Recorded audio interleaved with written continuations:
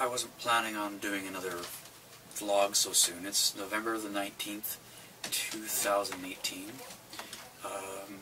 But I decided I would have a conversation in continuation with Nusensei and his safety thing, but just based on a little bit of news in regards to one of my clubs, the club that I shoot with all winter, 17 Wing Archers.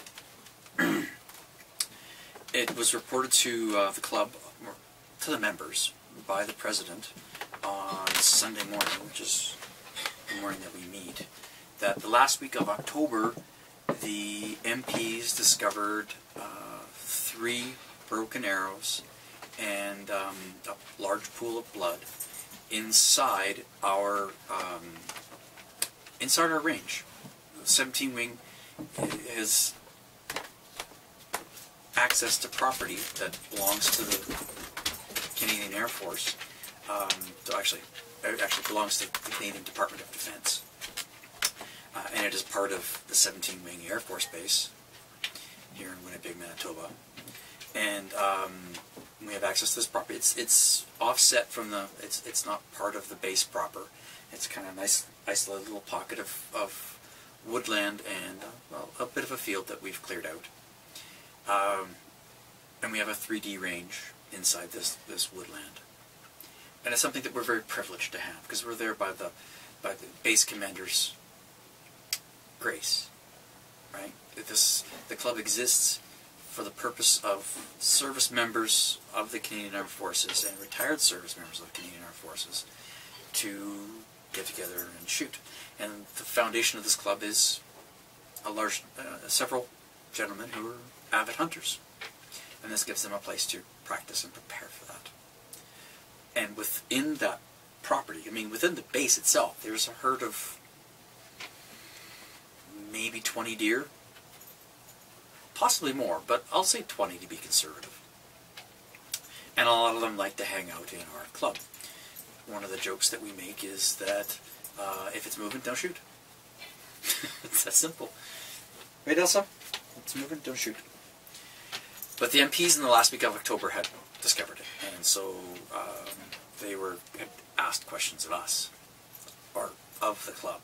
One MP had asked me about arrows when I was going through the checkpoint one day, and I, of course, knew nothing about it. And he said, well, we'll have a conversation with the club then. I said, okay.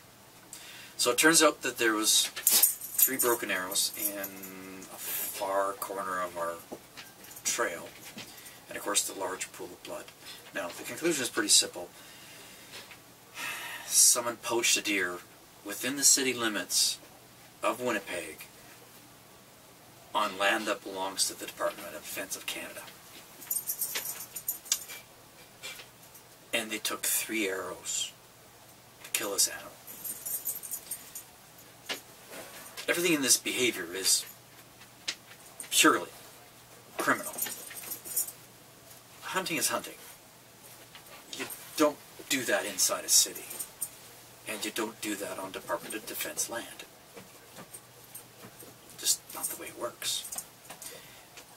And then we get into the whole ethical thing. 3 arrows? That animal suffered. The MPs are investigating. I don't know if anything's going to come of it.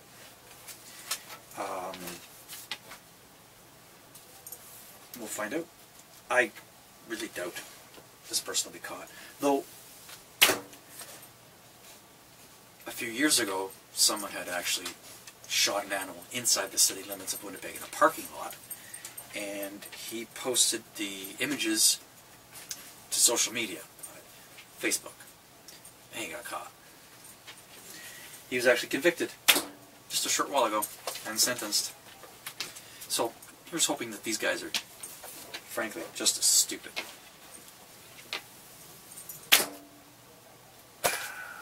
It's, from a safety perspective,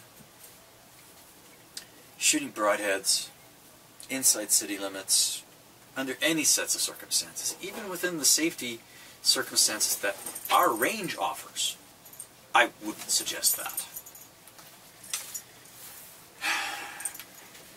these people were shooting with intent of doing harm. I mean, they're hunters.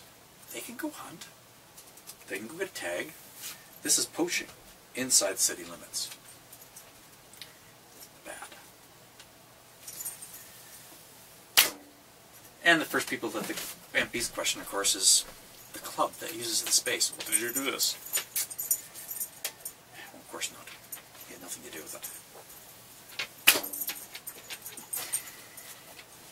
The privilege of it puts into question the privilege that we have of that space, or potential risk of us having that space to shoot,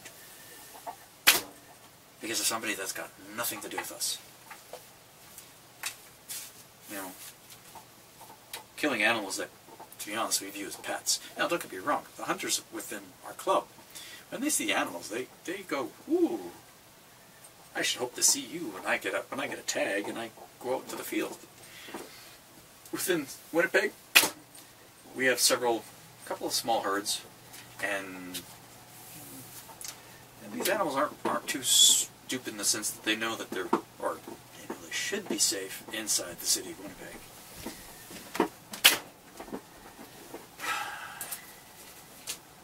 Second piece of interesting news, not as upsetting, and this is not safety related, this is bow related.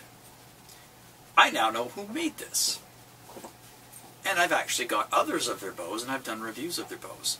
Top Archery. It's a factory in China that I've got other stuff from. This is unmarked. Other than 45 at 28 in 2017 and then 10, so October 2017. So I've had this bow just over a year now. Well, this bow's a year old. I've had it since January. So I haven't had it for a year yet. This is the angular bow that I got because, well, look at it, guys. It's kind of cool looking. I think it looks kind of like an Egyptian bow, but it's not.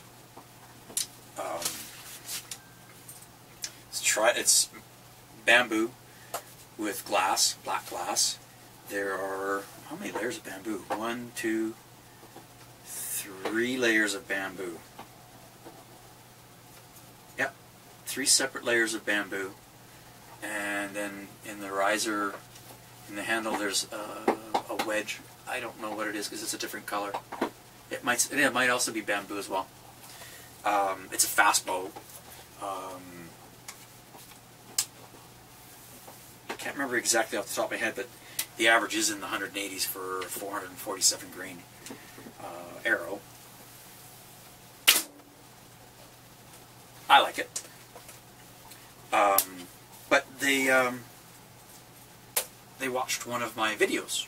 Actually, what they watched was my form check video, where I was using this one. I said nothing in it. I identified it as a Chinese bow. And that's all I knew about it, because it's unmarked. I purchased this on AliExpress. So they sent me a query as to where I got it from, and is this possibly one of their bows? It is. It is one of their bows. So now I know. This is a Top Archery angular bow. It is a modern design. It is not Egyptian, even though it kind of looks Egyptian. It's bamboo, laminated, as I've said already. 45 at 28. It's fast. It's fun. Oh, it's a 60-inch bow. Brace height is like 9 inches.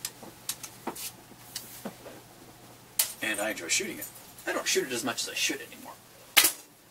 When I first got it, I shot it a lot. I gotta be careful.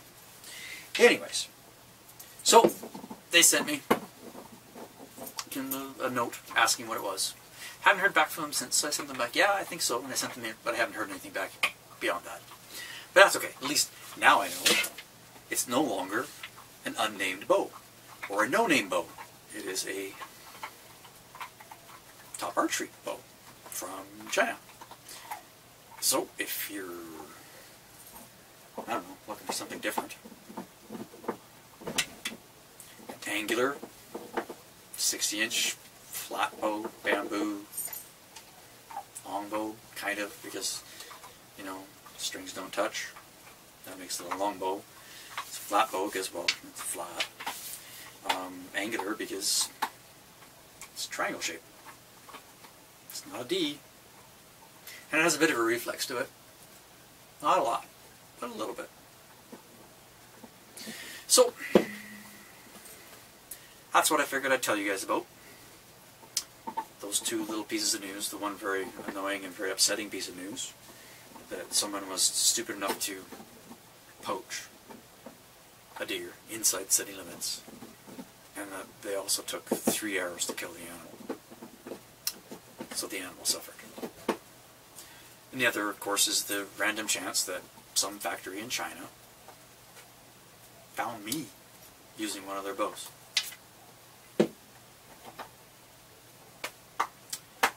So, cheers.